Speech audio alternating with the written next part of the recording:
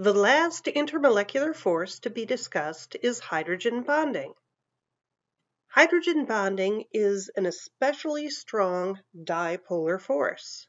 Here is an example molecule. Now, please don't look for R on the periodic table. That's not an element. R stands for rest of the molecule and is usually a carbon chain with hydrogens on it. The important part is the oxygen-hydrogen bond. Oxygen is more electronegative than hydrogen, so we know that oxygen will have a partial negative charge and hydrogen will have a partial positive charge.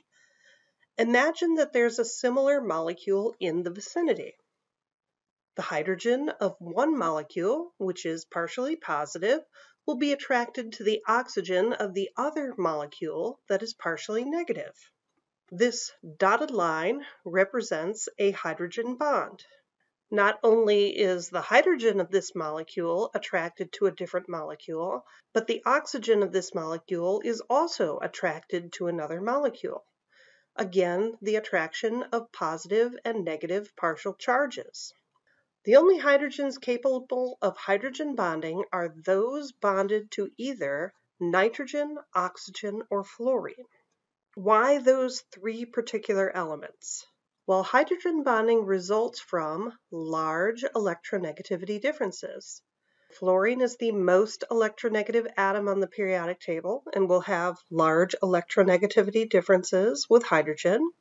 Oxygen's number 2. Nitrogen and chlorine are tied for number 3.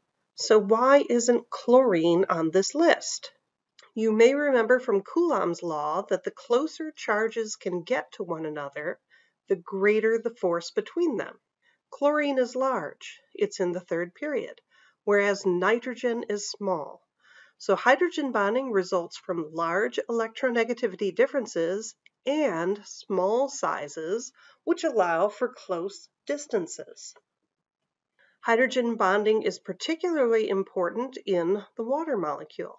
Here is a look at the crystal structure of ice, which is made up of many water molecules, as represented by the red sphere for oxygen and the 2 blue spheres for hydrogen.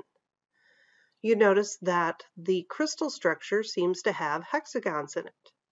And this picture to the right shows that hexagonal hydrogen bonding scheme, and that's why snowflakes are 6-pointed. Hydrogen bonding is also responsible for ice floating on top of water because it's less dense given the many empty spaces.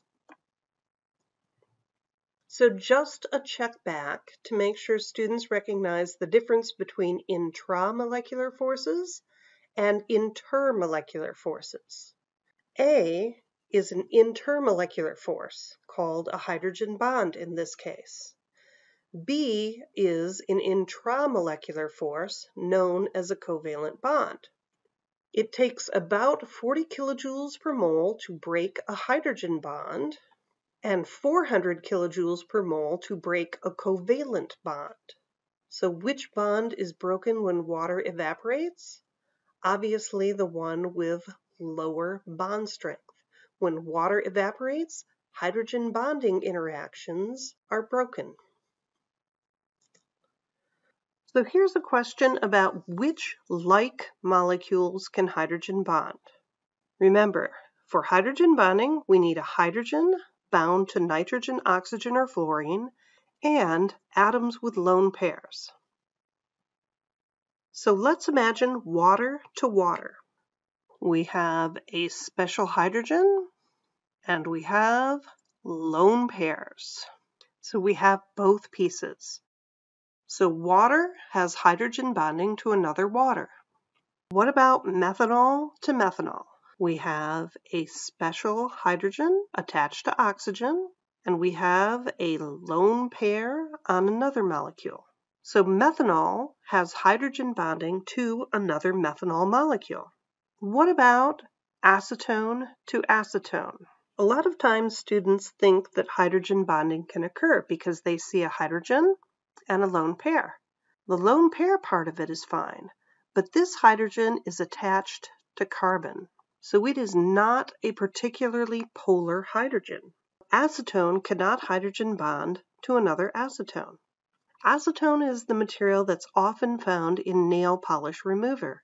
That means that it is very likely to boil because the molecules do not have a strong attraction to each other. Which different molecules can hydrogen bond? First, let's consider water and acetone. Water has a hydrogen bound to oxygen, and acetone has a lone pair. We have both pieces, so hydrogen bonding can occur. What about methanol to acetone? Methanol has a special hydrogen, and acetone has a lone pair on oxygen that's partially negatively charged. So once again, hydrogen bonding can occur. And how about methanol and water? Methanol has a special partially positive hydrogen, and water has the lone pair. So yes, methanol can hydrogen bond with water. All of these combinations work. They have the necessary two pieces. So here is your student question. I want to know if hydrogen bonding can occur between nitrogen Z, so that would be this one here, and I notice it has a lone pair on it, and hydrogen D. Would that be able to make a hydrogen bond? If you don't think so, then let's move on to the next possibility.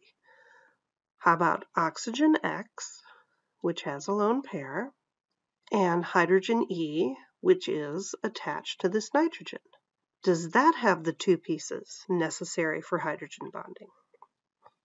Answer C is for students who never come to class or listen to videos.